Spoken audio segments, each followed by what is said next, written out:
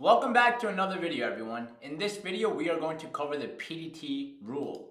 We're going to break down what is the PDT rule, what happens if you break that rule, and tips to overcome the PDT rule. So let's jump right into it.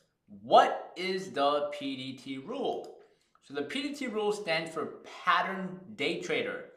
The Pattern Day Trader rule requires you to maintain a minimum of $25,000 in an account equity in order to day trade. So you need to maintain a minimum of 25% in account equity in order for you to day trade. So basically you need over $25,000 if you want to become a full-time day trader. Now, if you have less than $25,000, you can only take on 3 round-trip trades during a 5-business day period. So the whole idea of PDT rule is that if you want to make a lot of trades throughout the day or the week, you need to have over $25,000 in your account. Now, what is a round trip, right? So let's break that down.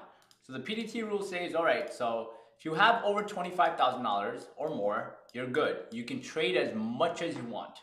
But if you have less than $25,000 in your account, you can only take 3 round trips, right, in a span of 5 business days.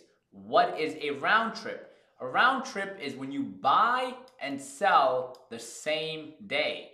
So for example, if I buy a stock on Monday, right, let's say I buy 100 shares on Monday and I sell 100 shares on Monday, that is considered one full round trip. But if I buy 100 shares on Monday and I sell 100 shares on Tuesday, that is not a round trip, okay? Now, if I buy 100 shares on Monday and I sell 50 shares on Monday, that is still considered one trade. That is still considered one round trip trade, okay?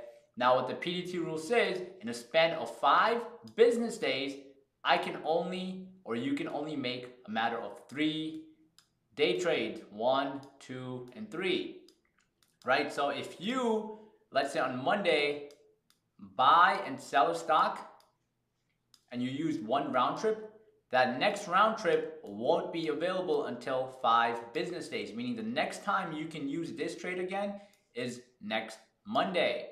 Until that time period, you'll have 2 trades remaining. You will only be able to trade 2 more times on a day trading aspect. But if you buy a stock Monday, right, let's say you buy 100 shares on Monday and you sell on Tuesday or Wednesday or Thursday or Friday or anything else, that is not considered a round trip, okay?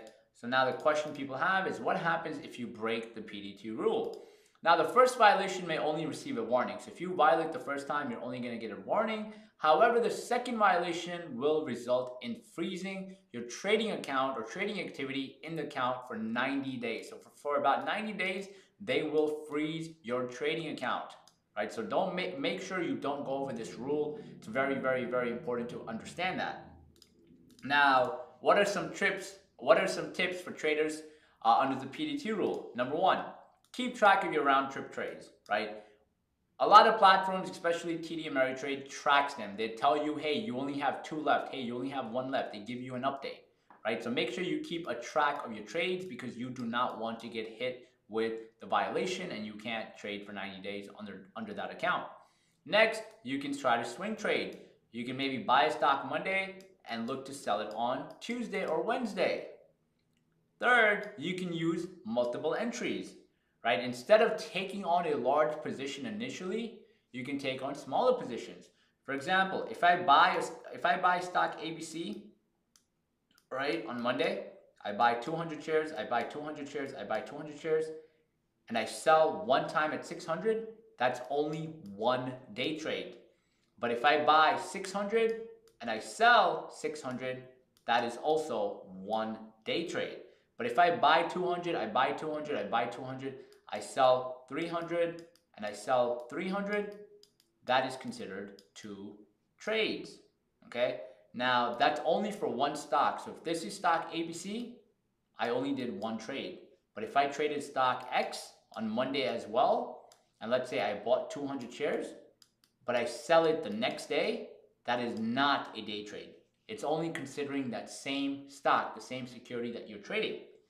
Another way to kind of get under the PDT rule is use a cash account. Now this is tricky. Now using a cash account, what do I mean? Let's say you start off with 10 grand. Let's say you can't come up with 25,000. You start off with 10,000. What some people do is they break it down and they say each trade I'm only going to use $2,000 per trade. So if you use $2,000 on this day, right, it'll be settled on the third business day, right? But in between, you'll still have 8,000. But if you use 2,000 again, the next day you'll have 6,000. So your cash will still be available, but it'll take 3 days to allow your money to settle. That's if you're starting with 10 or maybe 5 or a larger amount. Then each day you're gonna have to break down how much you're trading for the day. And obviously you won't be able to buy and sell a million times. You won't be able to scalp, right? You can day trade 1 or 2 times with a certain capital amount. So you need to keep these things in mind. And then finally, when you are, or if you are under the PDT rule, make sure you use the PDT rule to force quality trades. You cannot just wake up in the morning and take on a trade, because you cannot afford to lose a high quality trade just because you want to trade. So all your trades you take should be more high quality. It should force you to be more patient and wait for the trading opportunities to come to you. Now the PDT rule obviously throws a lot of people off, because a lot of people want to, day trade, but at the same time, from one perspective, it's a bad thing, but from another perspective, I think someone just starting out should not rush into day trading, should not aggressively, try to trade as aggressively as possible. So I think what this rule will do for you, it will create, once again, a lot of patience, and that is the one upside it basically brings to the table.